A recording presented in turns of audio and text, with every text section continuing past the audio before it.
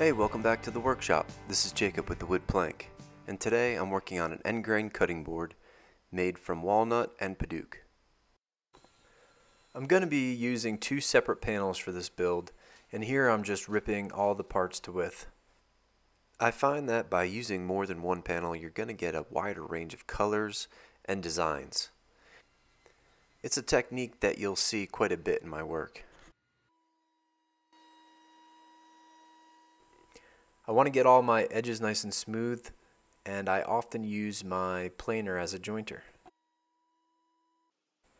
As I start to lay these panels out, I want to organize the walnut with the sapwood pointing towards the Padauk. So basically I'll be using that as a contrasting color. And oftentimes I'll stack them on top of each other to get a feel for what it's going to look like after I cross-cut everything. I really like the way these two colors go together. This is a fairly straightforward pattern, and if you're new to board building, might be a great one to try.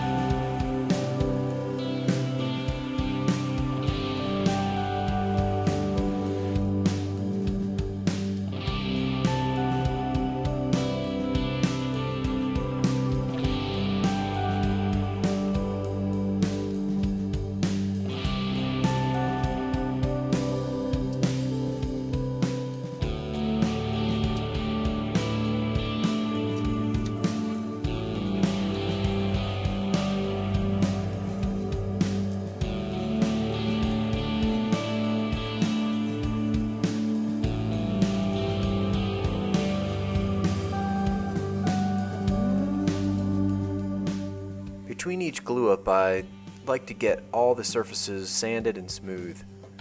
This really assures no glue lines when the board is finished. After you've got your design just the way you want it, it really pays to number everything.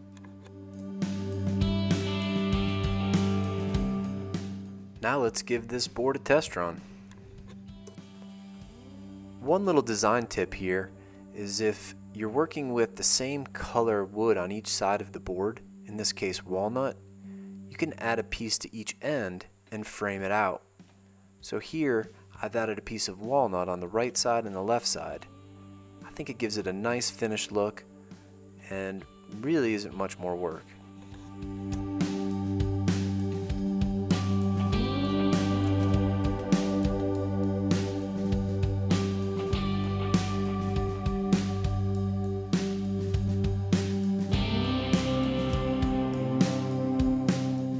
Glue up tip number 215, layout and preparation.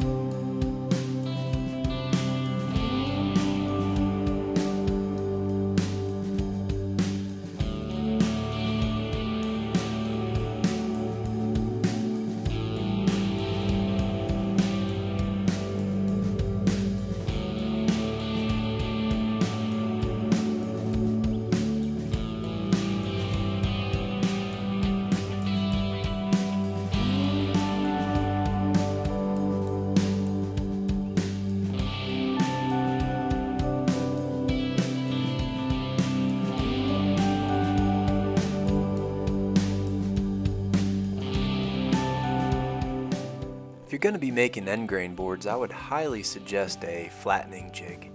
It does not have to be complicated, but as long as the sled portion is super flat.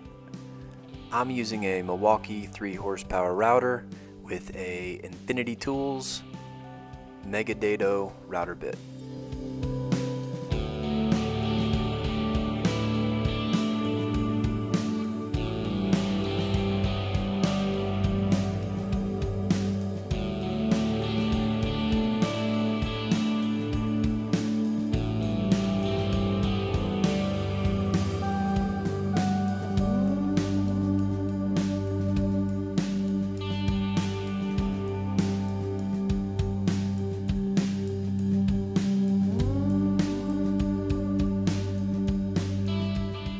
This board is really coming along nicely. Next up, we'll make our finger grips and profiles, and these are the router bits I use for that. With this jig and handhold, I'll start from the outside and work my way in. This will prevent any tear out, makes things a lot easier.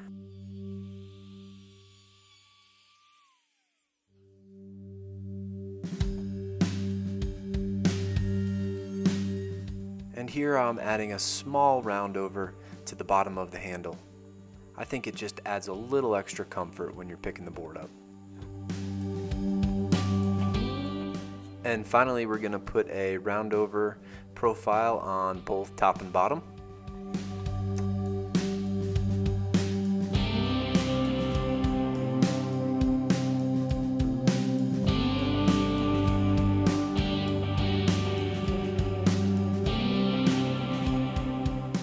I'll start sanding at 80 grit and work my way to 150. After that, I'll spray the board with water and raise the grain.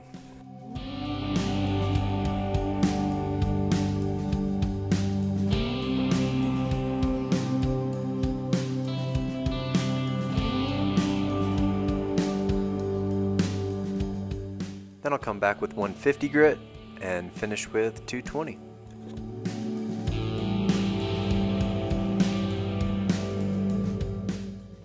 Next, I'll pre-drill and attach the rubber feet.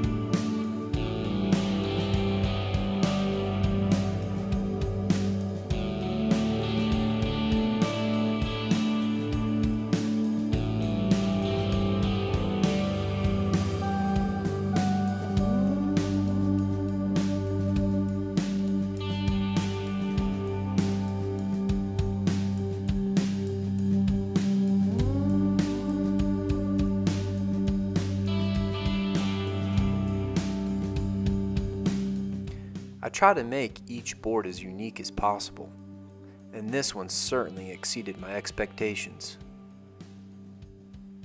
If one of these creations ends up in your kitchen, I just want to thank you ahead of time. I know your food's going to taste better being cut on it. I mean, just look at that. There's a lot of love in that board. Thanks for watching from the wood plank.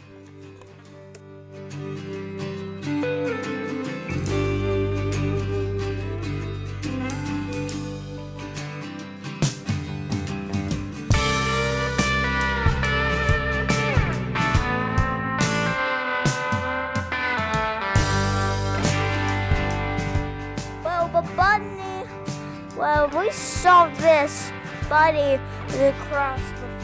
Some of us who don't know the floods